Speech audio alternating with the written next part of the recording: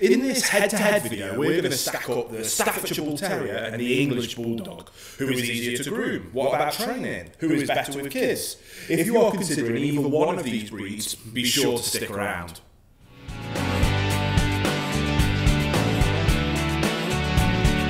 Welcome back to the Fenrir English Bulldog Show. If this is your first time here, my name's Will, I'm a canine behaviourist and I'm the founder here at FenrirCanineLeaders.com.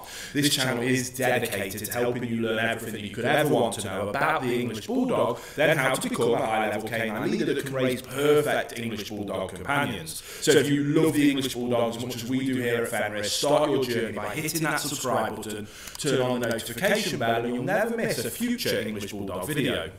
So then, let's dive into today's video and we'll see which of these breeds might be the better choice for you. And we're going to start off with the easy thing to compare, and that's their appearance. Now, the English Bulldog stands up to 16 inches and weighs up to 50 pounds for a healthy individual of the breed. This breed is hard to mistake for any other breed, as they have some very distinguishing features, like their wide stance, big, loose lips, wrinkled face, and small pushed-in nose. Their coat is short and they can come in solids, piebalds, fawn and brindle varieties. Now, the Staffy shares the appearance of a lot of other bully breeds. Their bodies are powerful and muscular with broad, strong chests and sturdy legs. Their muzzles are shortened with mighty jaws. Their coats are short and consist of stiff hair and come in solid and patterned colours. The Staffy can grow up to 16 inches tall and will weigh around 38 to 40 pounds.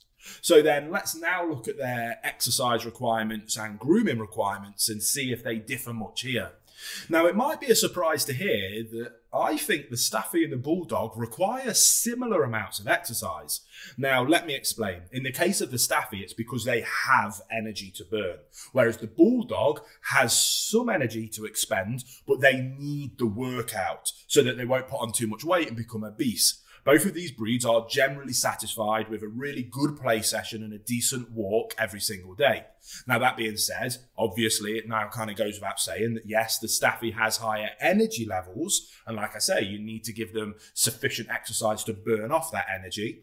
If you allow an English Bulldog, because of their lower energy levels, they will be content with much less exercise, but it is still very important to make sure that you're giving them plenty of mental and physical exercise and stimulation to really allow them to be happy, content, and most importantly, healthy.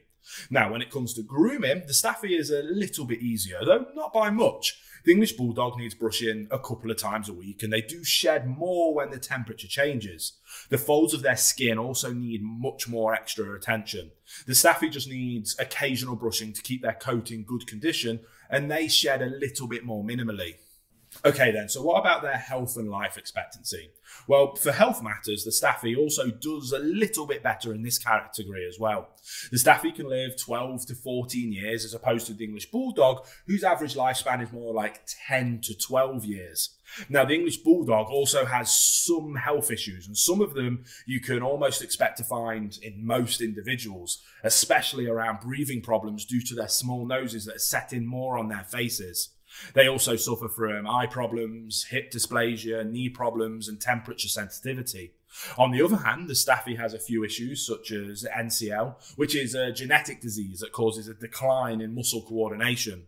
Other health problems include thyroid problems, eye issues, heart problems, and hip dysplasia.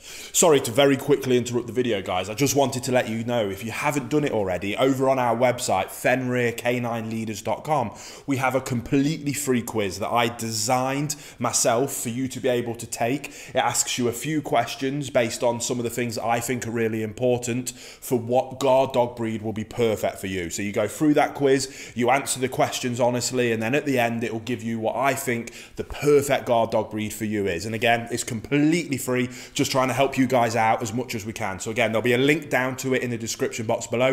If you haven't done it already, go, even if you're not necessarily interested in getting a guard dog breed anytime soon. I know a lot of people have found it really fun just to see what kind of breed I would recommend for you. So get stuck in, go and have a look, but without further ado, we'll get back to the video you were just watching. Now then, let's look at their kind of more temperament and social needs. And as we go forward with the rest of this video, it has to be with the assumption that the dog has been given proper socialization and training from a young age. It will also have to be assumed that the dog is of correct temperament and disposition for its breed for us to be allowed to make a fair kind of representation between the two. Now, one thing that rings true for both of these breeds is that they have personality and character. English Bulldogs are docile, brave, and should be friendly. But when the situation calls for it, they seem to forget their size and react with high courage levels. Bulldogs are lovable towards their family and will happily set themselves up on your lap if you allow it. Now, the Staffy, in comparison, are confident, good-natured, and intelligent. The breed is personable, and they usually are very friendly. They are devoted family members and are very loving, though it should be said that this breed should not be aggressive and reactive without provocation, which is why researching a good breeder that prioritises stable temperament is an absolute must. So then, let's compare their intelligence and their trainability. Well, the English Bulldog and the Staffy are both very intelligent breeds, though you can count on the Bulldog to be a little more independent and then more on the stubborn side, even a little lazy. Both breeds tend to be agreeable, but the Staffy is more eager to please, and this makes for a more comfortable training experience as they are just so keen to please and want to make their people happy. With the Bulldog, it might be a little more of a struggle to really engage them, and consistency will go a long way with your training efforts. Now, I hope you enjoyed that quick video and the breakdown of some of the most important differences and similarities between these two incredible breeds. If you did enjoy the video and you found it helpful, please give it a thumbs up and don't forget to subscribe and turn on the notification bell, as we've got 2 English Bulldog videos coming here to this channel every single week, and I cannot wait to speak to you again on the next episode of the Fenrir English Bulldog Show.